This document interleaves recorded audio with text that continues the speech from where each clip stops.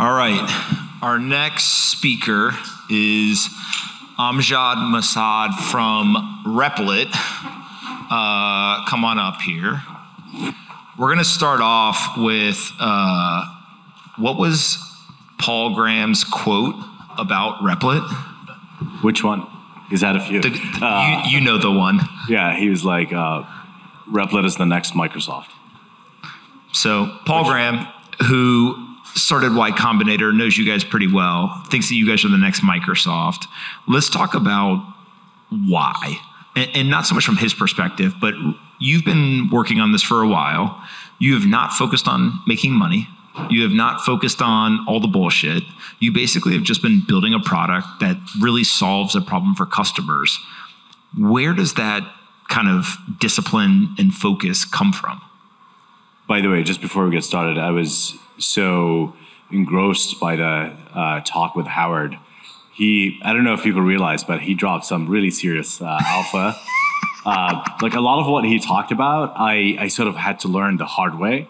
Yeah. You know, for example, the one-on-ones thing. You know, I used to like get so drained just doing these therapy sessions with everyone, and it's like, is this why I started a company, to be a therapist? I was like, no, I'm just going to pay for coaches for all of you, and you can just go talk to coaches. But a lot of what he said is like really deep wisdom that it took me a long time to. I was basically like vigorously nodding my head over there, which is really awesome. So I hope I can sort of match that. But yeah, so I think started working on Replit, or the idea that became Replit, like back in college. So I was doing computer science at university back in Amman, Jordan, where I'm from. That was 2008-09. And I thought that I could open a browser window and start coding in the same way that I could open a browser window, go to my email, go to Google Docs. Turns out nobody has built that. I was like, what? This is crazy. It's sort of like finding $100 on the floor of Grand Central Station. It's like, it's impossible. Like, why is this idea nobody has worked on? Pretty quickly, I found out it's pretty fucking hard. That's why nobody's done that. So that started kind of my obsession with this idea of like, why hasn't this been done before?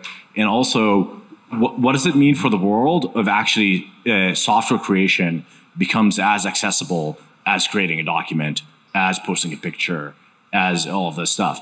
And kind of the more I thought about it, the more the implications felt that it was going to be really big. Like if we, like on the order of the creation of the printing press, like the printing press made it such that sort of reading and writing became such a important thing civilizationally. And all the democratic, scientific, all the revolutions we saw since the Gutenberg press in the 1500s or something like that were the result of that, right? Like we wouldn't be where we are as a civilization if we wouldn't have this concept of anyone can write and you can broadcast, anyone can read it. Obviously, the internet brought it to the next step. Well, I would take it a step even further, right? Shopify has this mantra of like arm the rebels, and they're talking about arming e-commerce, kind of smaller businesses that want to go sell things on the internet compared to the Goliath of unsaid Amazon. And you all, though, almost feel like you are arming the rebels of the next generation, that basically you're saying, look, learn to code, and then we will give you this sandbox to go build anything that you possibly can and like go take over the world. Right.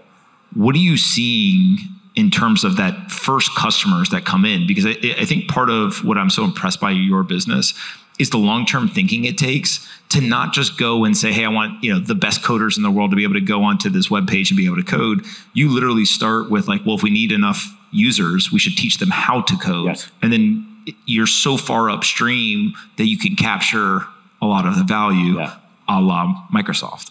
Which actually going to be bigger than Microsoft. If we did it right, because Microsoft ultimately relied on sort of people already knowing how to build things and how to code. And what Howard said about kind of not letting your VCs dictate your growth rate, that's something that really benefited us a lot because, the conventional wisdom is that you built a good product. Okay, now you go sell it to companies, and you figure out what the companies want, and you build for that. But actually, when you go to enterprises and you ask them what they want the past. They don't want the future. So you're it's a premature optimization that locks you into the ways of the past and doesn't really let you innovate. Whereas what we wanted to do is actually make the active software creation radically different, radically more accessible, more fun, more interesting, more exciting, faster. And to do that, we had to go arm the rebels, right? We had to go after the entrepreneurs, the hobbyists, the misfits, the weirdos, the students, the kids, everyone that was really underserved by the enterprise developer market. And so,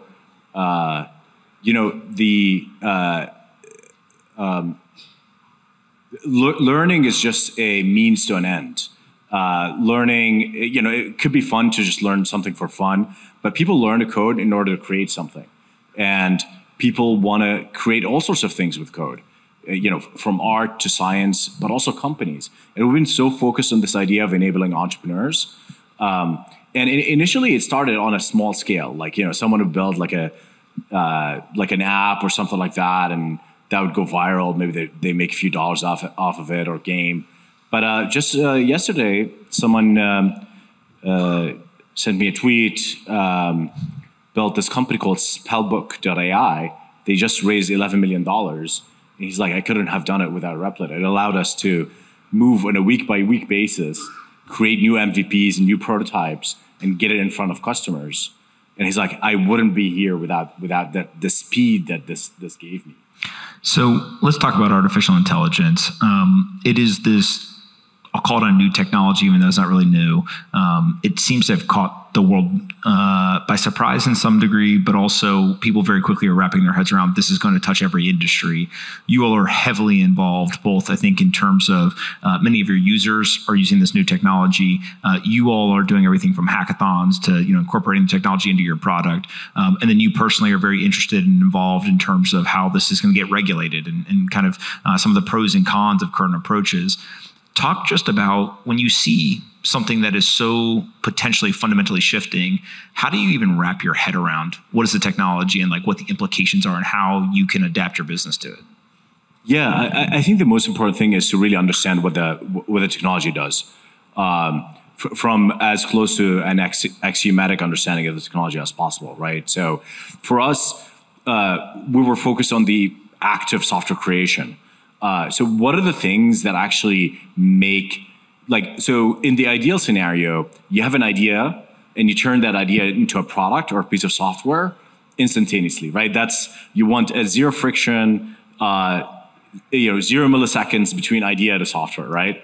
So, okay, what are the steps that actually make it so that it's not 0 milliseconds, like it's actually an hour to week, month, whatever it is.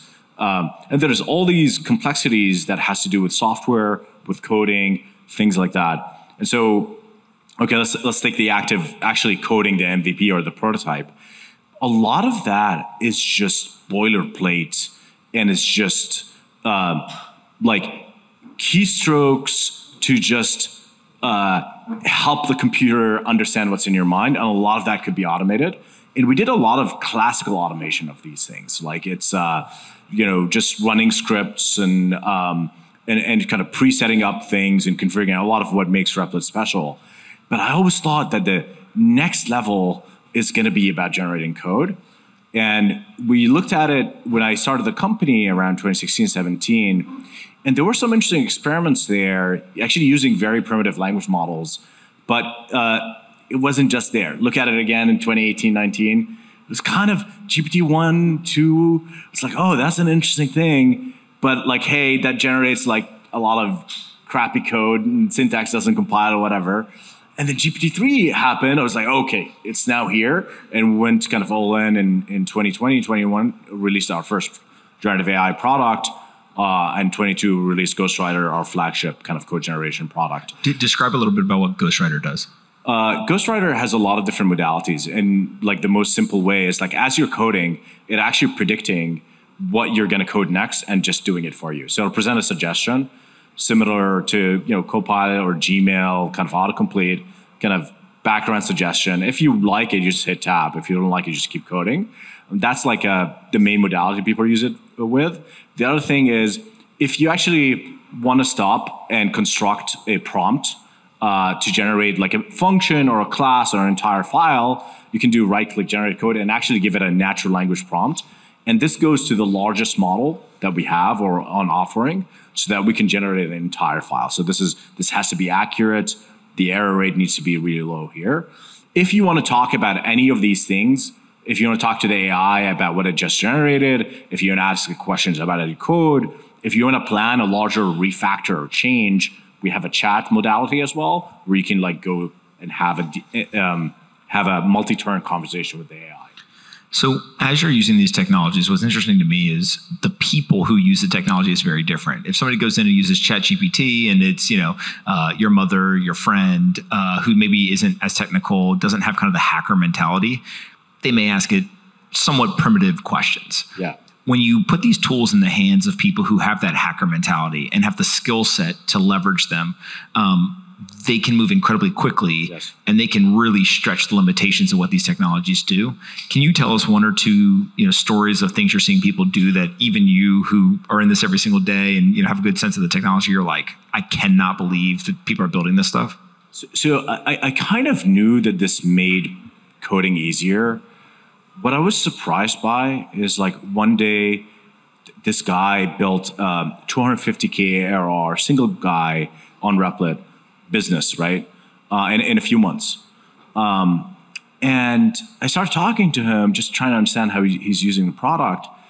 And he asked me a question, and I like to provide some support to our customers as well. So he asked me a question. It was like, how do I lock a file and make sure I'm not editing it while I'm changing another file? He was describing Git. He was describing version control. So here's a guy who built $250,000, probably going to 1 million ARR, without knowing Git. And the conventional wisdom is that, you need to learn all this. You go to college and you go through the motions, you learn Git and all of that, and you start a project, Git in it, whatever. All this bullshit doesn't matter. What matters is actually being able to create a product. And I asked him, like, how are you able to do it? And he's like, yeah, just the AI. And, I'll go back and forth with the AI. I'll produce an error. When the error happens, I'll either use Ghostwriter or paste it in ChatGPT if I wanted like a longer conversation. And he uses all the AI tools. He uses Bard and ChatGPT and Replit, Ghostwriter and everything. And it's just this iterative thing between that person, the environment, and the AI that actually produces the code at the end. And this is a non-coder that built a startup with code. And I didn't think that was possible. Is that really that different? Like one of the jokes I think if you go to hang out with developers is like, it's all just Googling, right? You're laughing because that is the joke, right? And so like to some degree, are we just now outsourcing the Googling to the AI and it's coming back with the code, or is there something different that's happening? Yeah, I think that's part of it. I think what's different is that Google doesn't talk back to you. Mm-hmm. The AI actually can ask you clarifying questions, can provide feedback. It's a lot more personalized. So it's like Google taking to its ultimate conclusion. The other thing that I found interesting in how a lot of these entrepreneurs are building businesses is, thinking about generative AI as a suite of tools that allow you to build fundamentally new experiences. We have another startup founder, Priya, who built this very interesting app that basically takes a document and creates a multimedia presentation from that document. And it is a pipeline of a lot of different LLMs and a lot of different generative tools, such as audio, video. And it's kind of obvious, like you want to put these things together, but the extent to which people are pipelining these tools to generate an end creative product is really surprising and makes me really excited, because we're getting to a point where the way to think about these AIs is more like employees, is more like extensions of yourself. It's more like, team members that have different specialties that you can kind of bring in depending on the task you want to do. And that's really how the people who embrace these tools the most use them as. They kind of view them as extension of their teams or themselves. You all, I think more so than any company I've seen, seem to hire your users or hire your customers. And this seems like a great hack to really get high quality people who believe in the mission. Yeah. Talk a little bit as to like what that process looks like. And do you think other companies should be doing this more often? The process is that it's just so natural. It's just so organic. Like we sometimes, like some users force themselves into the company in a way. Where you sort of like they apply, they send an email to our jobs, they apply in whatever portal we use for jobs. They send emails to individual employees. They go to contribute to our open source repos. They'll do everything to be useful, and suddenly we just see them as part of our team. I'm like, okay, I guess we're gonna let this 15-year-old kid join our team. And a lot of these kids stay for a long time. I mean, we've had people join when they're 18, and actually recently someone left. They were like 25. I was like, oh, I kind of want to see other things in the world, and and so it's like, okay, you've earned your keep in a way, and they're rich as well, right? I think they made a lot of money. They got stock options at Replit like really, really early on. And it's awesome, like seeing all these hackers and these people that wouldn't otherwise be getting jobs, like get jobs at Replit. And a lot of them are younger, right? Yeah. That you guys are specifically seeing because of kind of the hacker culture and the product itself, and you're teaching people to code. But can it be replicated in other businesses? I think so. So we've had instances where look, actually, I would say that almost everyone who joins Replit has used the product and has loved the product and loved the mission and the vision. And so there's like some selection effect that you can apply onto a lot of other companies. So I think the way traditionally recruiting works is you hire a recruiting team or recruiting agency, and they go out into the world and they cold email a bunch of people. And you kind of need to do that at least early on. But you have a lot of low context people coming in, and you have to sell them on the vision. They have to actually believe it. And some seasoned executives will get themselves to believe anything, right? They just want to be team players, but it's not as strong as when you actually get people who believe. And I think you could do that by actually just interacting with your customers all the time, with your partners, and you're going to be building these relationships, again, that will make it very organic to just hire from. So as you guys are building, there's a philosophy along with the actual product itself. There's been a rise of EAC. And it's this idea of just like everything needs to accelerate rather than have people tell us to slow down or to overregulate or to stop using energy. And, we can go down the line of all kind of the stupid arguments that are being made in the world.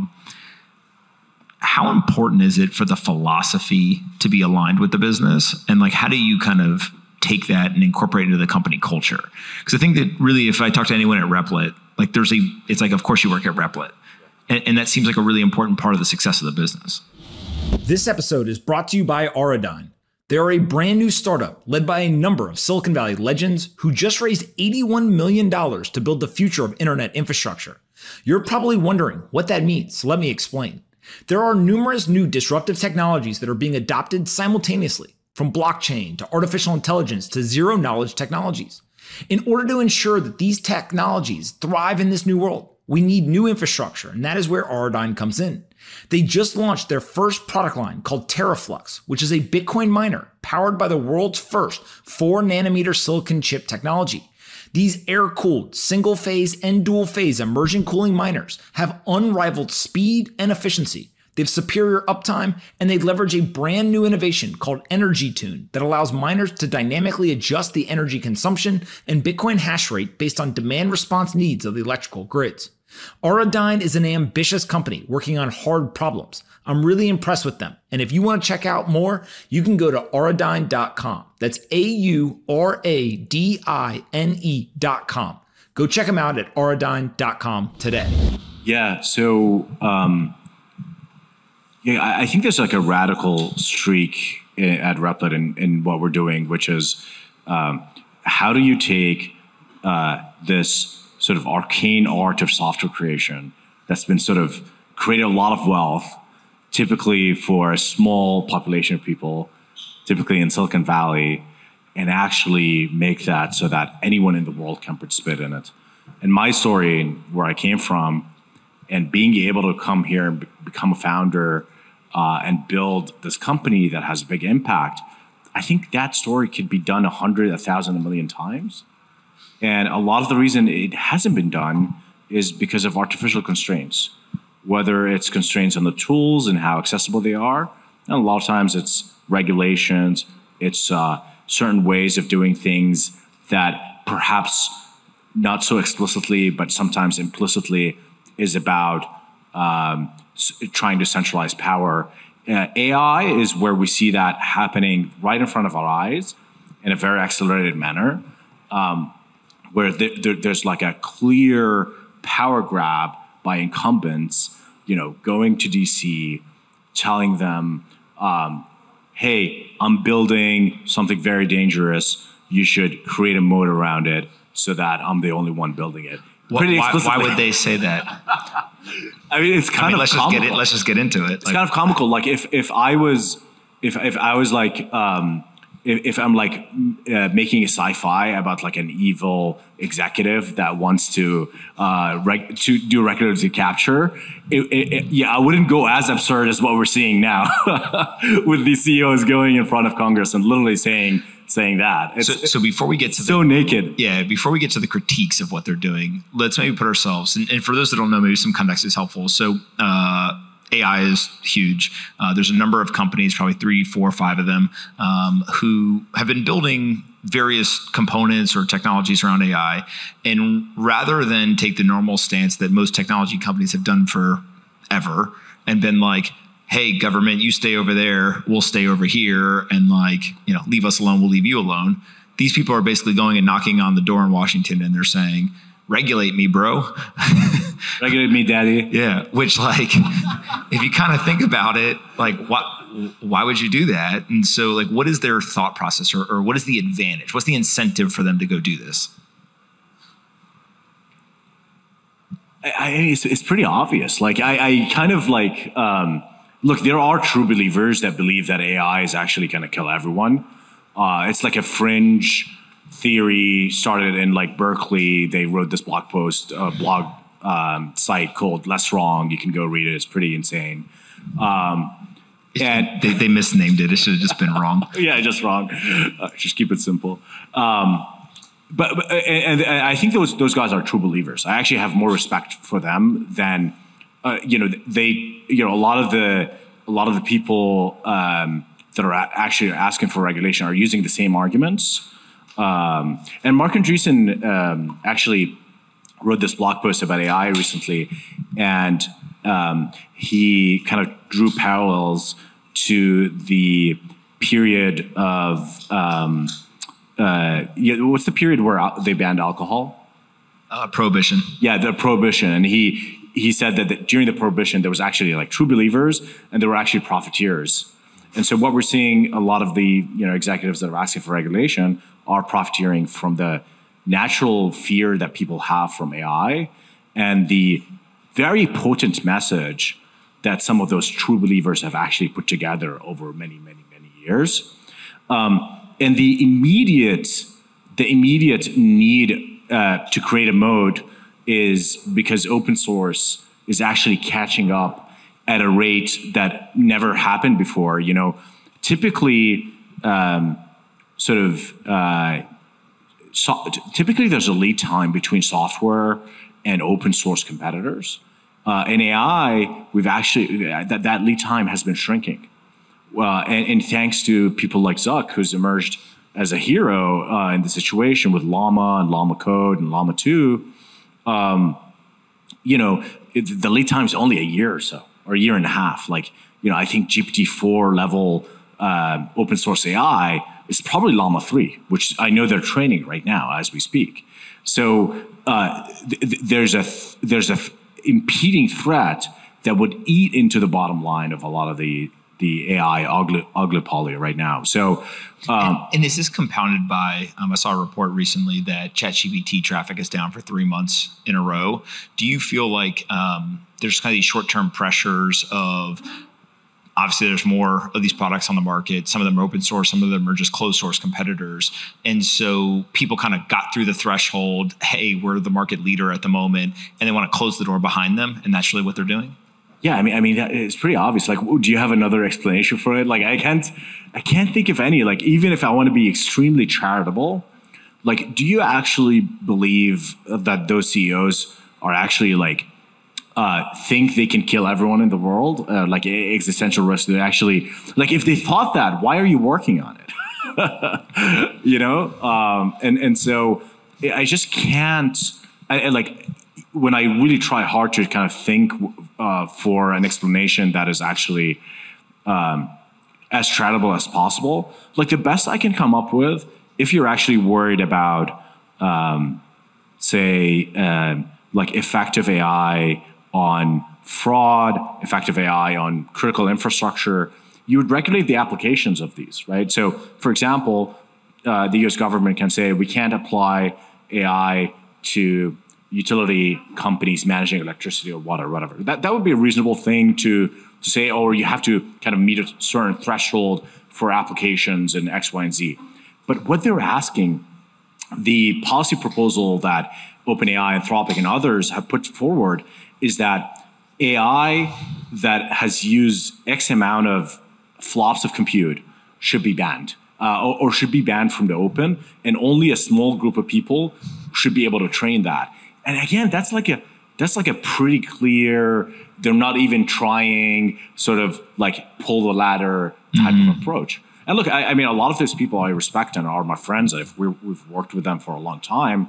But my ultimate goal, and the reason I'm working at Replit, and I've done a lot of open source, I was part of the React.js core team, React Native, and most of my career has been done in open source. And I think open source is one of the best tools for freedom and software self-determination and opportunities for people to build businesses all over the world. It just decentralizes the opportunity in software in the same way that Replit as well does. And AI is the future of software. It's literally just software, right? And if the future of software is bottlenecked by these regulations, then that's going to be really bad for the world. We're basically cutting off a potential much better future.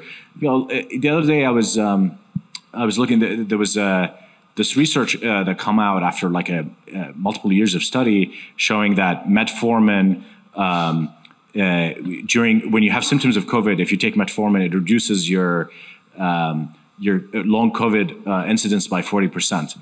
The thing that generated the hypothesis for this is an AI. So in April 2020, a group of scientists at some university used computer simulations and actually natural language processing to understand how COVID kind of works and what potential interventions. And they hypothesized at the time that metformin could be actually a good way to, I think based on protein synthesis, whatever, a good way to actually intervene. And turns out it's right.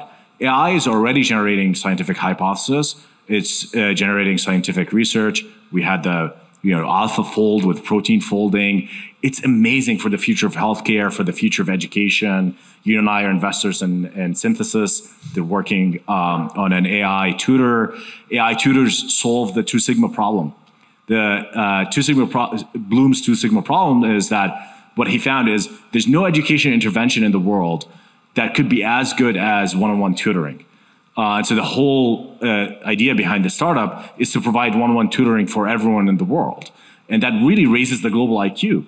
And so AI is the future of software. It's the future of humanity, in my opinion. Now, back to the EAC question. EAC takes it a little further, which is the idea that we need to accelerate all sorts of human progress. And it's not just AI, it's also energy, what's happening in, with the degrowthers in Europe and the anti-nuclear people. And the idea behind EAC is how do you build a coalition of technologists and pro-humans, pro-humanity ultimately, folks that actually are countering the sort of degrowth death cult that has plagued the West.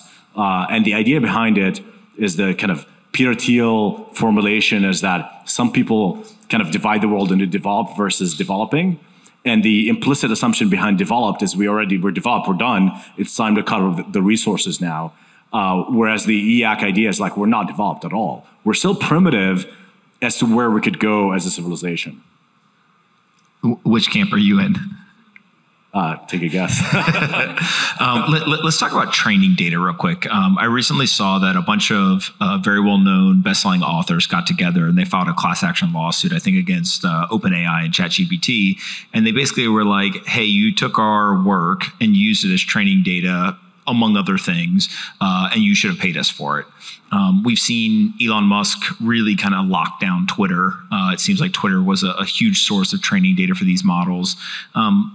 Where do you think it all shakes out? Like, will anything on the internet be fair game for the training models? Will people have to, if they want to train a model, go buy a bunch of data? How does this work out?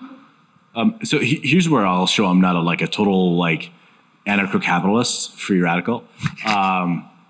I think that there's probably there's probably something a government here could actually provide clarity on. I think at least the problem, as it happened with crypto, is when there's so much regulatory uncertainty, the players in the market become kind of deranged. And so no one knows what to do. There's a bunch of lawsuits, and maybe eventually we'll arrive at something. But having some clarity around what does it mean, and I think that there's fair arguments on both sides.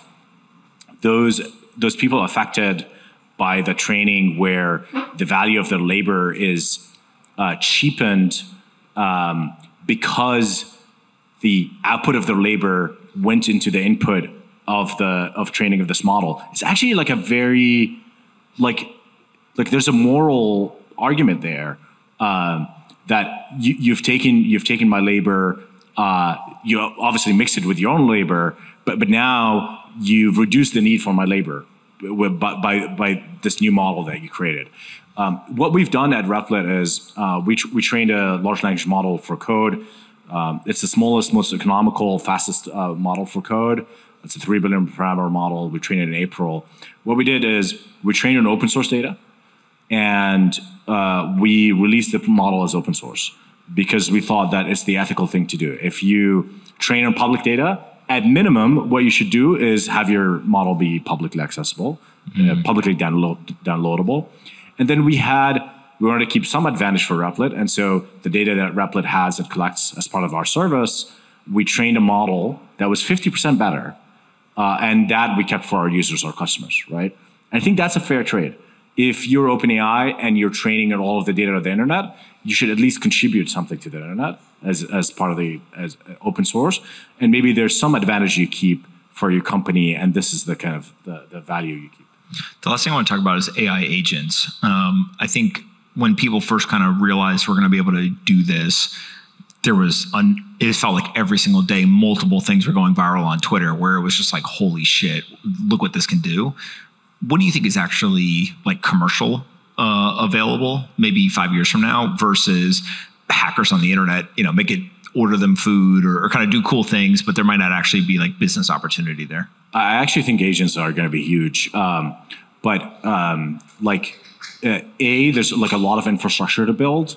We actually 3 or 4 months ago took a pause on a lot of the AI features we're building because we just realized that the amount of hacks that you have to do to get anything working was just growing exponentially, and the AI was getting worse over time.